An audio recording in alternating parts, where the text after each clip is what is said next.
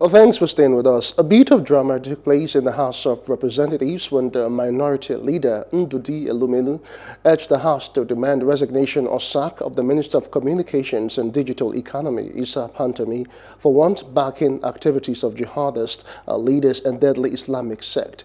The Speaker, Femi Gbajabiamila, however, overruled the minority leader, noting that the matter being raised had nothing to do with his privilege as a lawmaker. Joining us to discuss this is a political analyst, Achike Chude. Many thanks for staying with us, Mr. Chude. Yeah, thank you. It's a pleasure. All right, let's get your candid opinion concerning this particular issue. It has the media, of course, the media space has been agog with calls for the Minister of Communications and Digital Economy's resignation. With what happened at the Senate yesterday, what exactly are your thoughts? Sorry, the House of Reps, rather. Well, I think that what we are used to seeing a situation or seeing situations where it would appear that the representatives of the people do not give matters of fundamental interest to the people, where it appears they do not give the kind of attention that it needs. Obviously, what is going on today in the country is something that has caught the imagination of a lot of Nigerians. And you see activities on social media, you see Nigerians are weighing in on it. And you will think that when the matter gets to this level where a large majority of the population feels strongly about a particular issue, such as what we have on ground, that kind of sentiment, general sentiment across board would persuade our political leadership to move in a particular direction. But it appears that that is not the case. And that's why we saw what happened at the House of Representatives, where the Speaker tried to, everything in his power to ensure that the matter that was brought up by Elumelu was not given the kind of attention by the House of Representatives that I believe a matter as weighty as this should have gotten. So it's unfortunate, like you have said, this is something everybody is talking about. This is something that is on the minds of everybody. A lot of, so what Plus TV is doing right now, focusing on it, is something that a lot of other media houses too have also been doing, pointing attention to something that the media believes is of importance to the people, and the people themselves have shown it in so many ways that this matter is important and should not be swept under the carpet.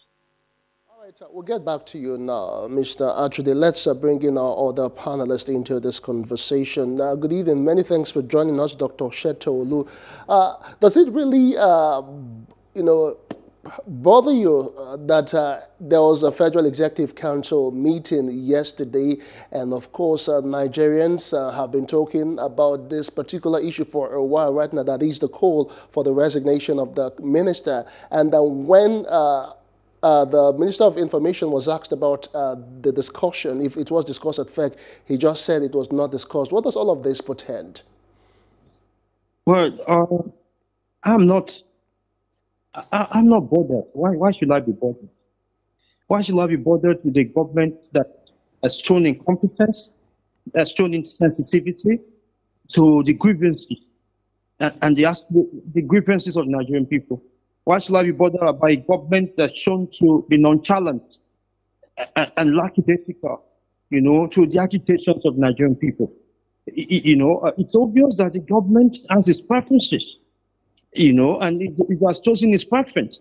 If I may ask, it's rare to find a state official resigning government. Why are we asking for a rarity in Nigeria?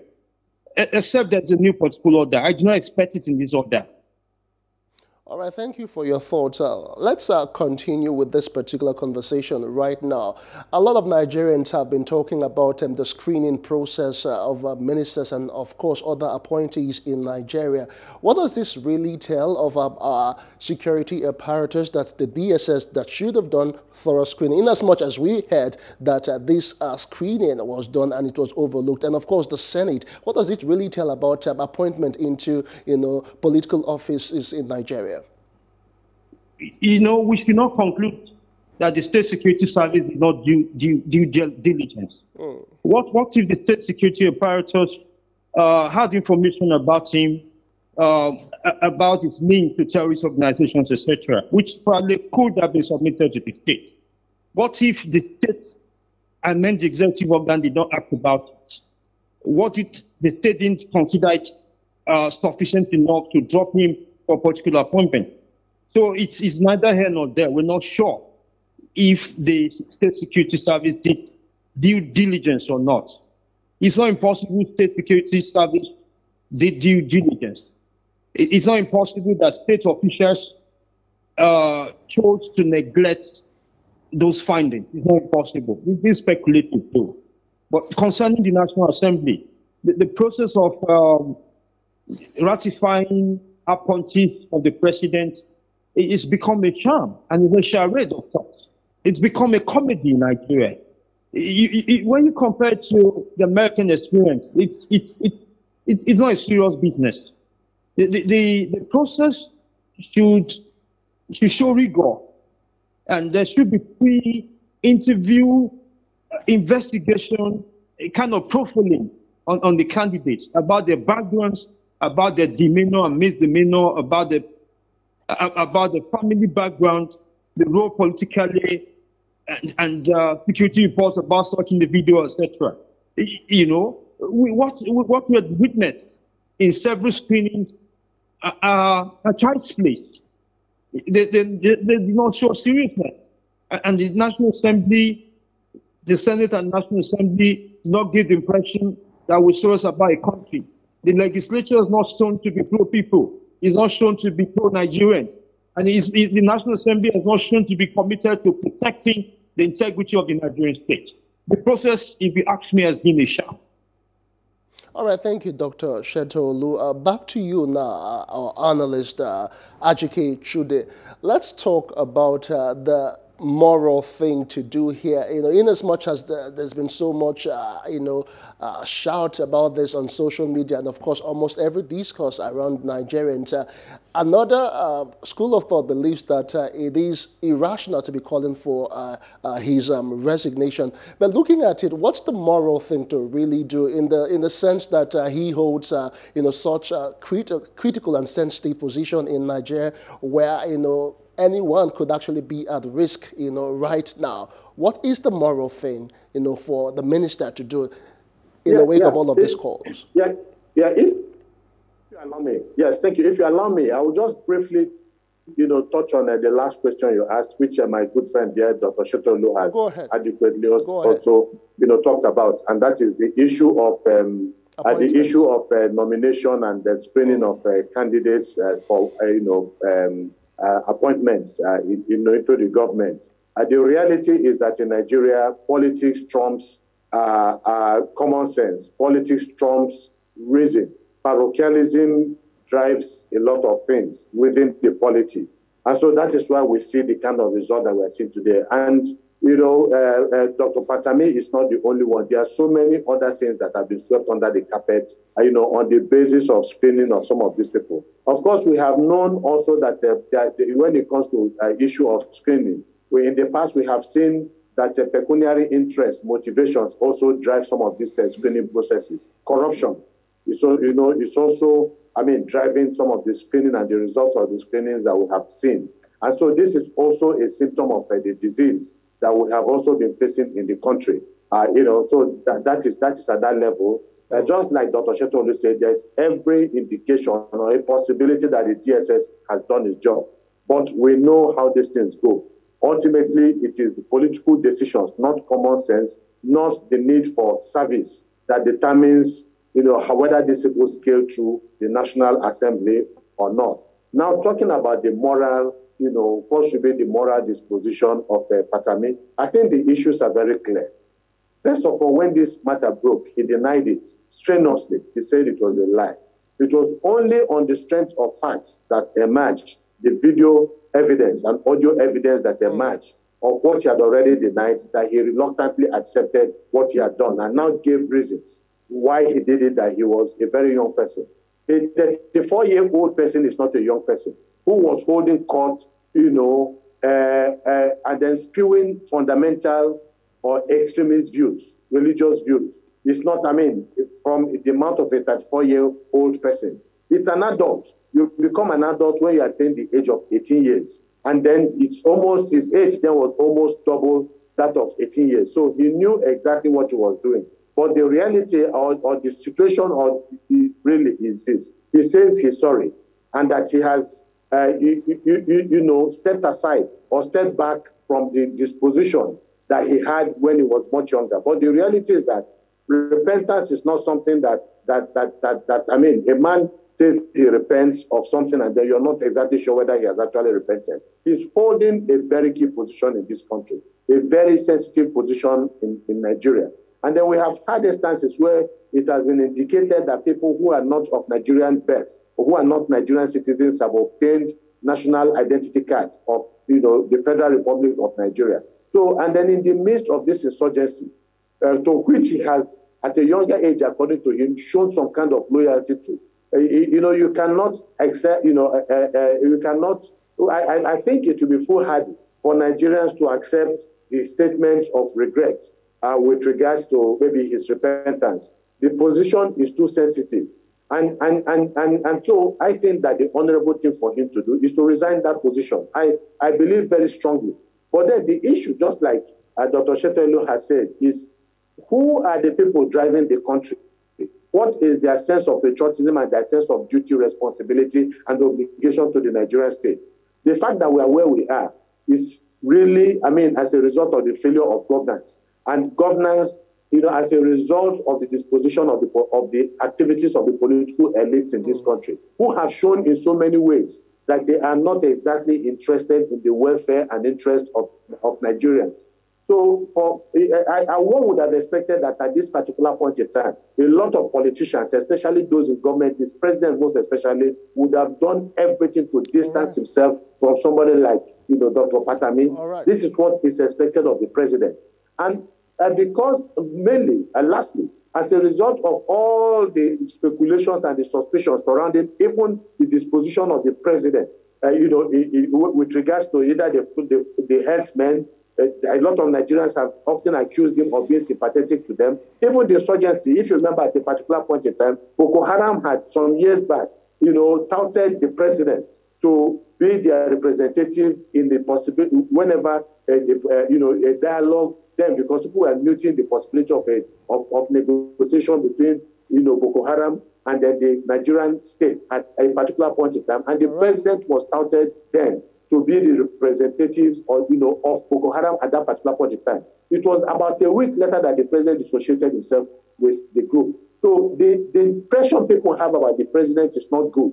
But this situation gives the president an opportunity to dissociate himself from Pantami by making sure that he gets Pantami to resign, and if he refuses to resign, to kick him out of office. This is what is expected of the president at this particular point in time. All right, thank you so much, Achike Chude, for your thoughts. We do appreciate it. Let's get final words now from Dr. Shete Olu as we round off this particular discourse.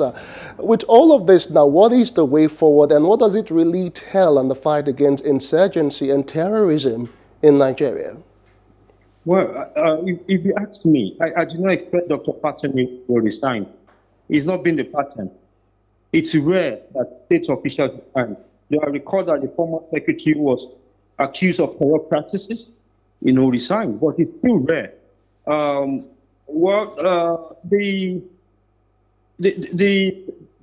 fight against terrorism, insurgency, and etc., has been uncoordinated, has been unscientific. And if you ask me, the government is failing in this respect.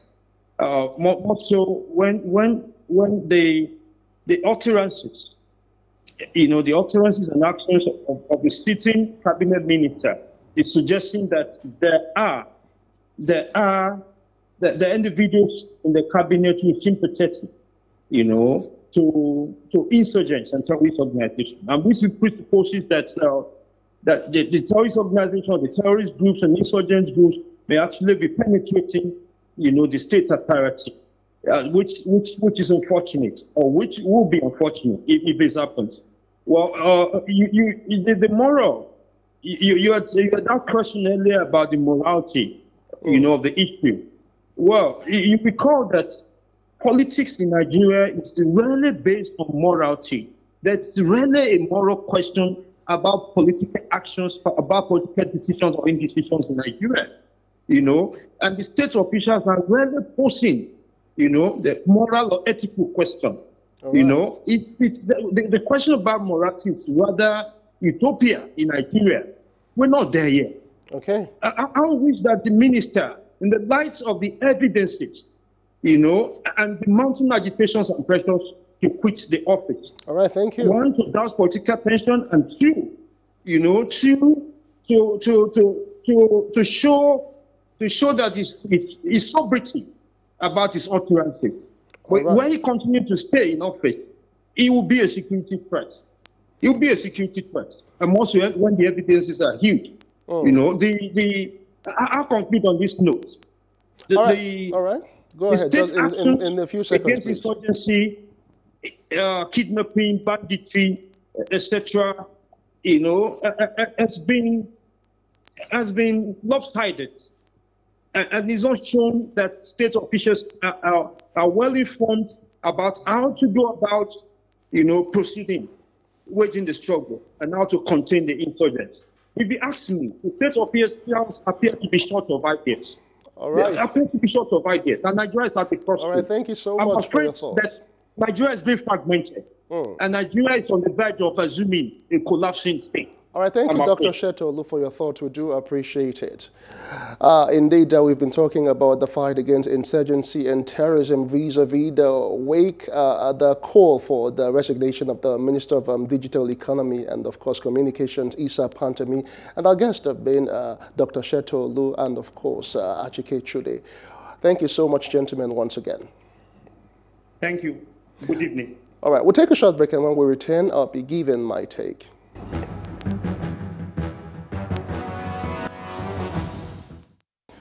On external borrowings, government should focus on providing social services such as education, healthcare, security, among others, with the resources at its disposal, while creating the right environment for the private sector to engage in businesses such as agriculture, industries, and transportation.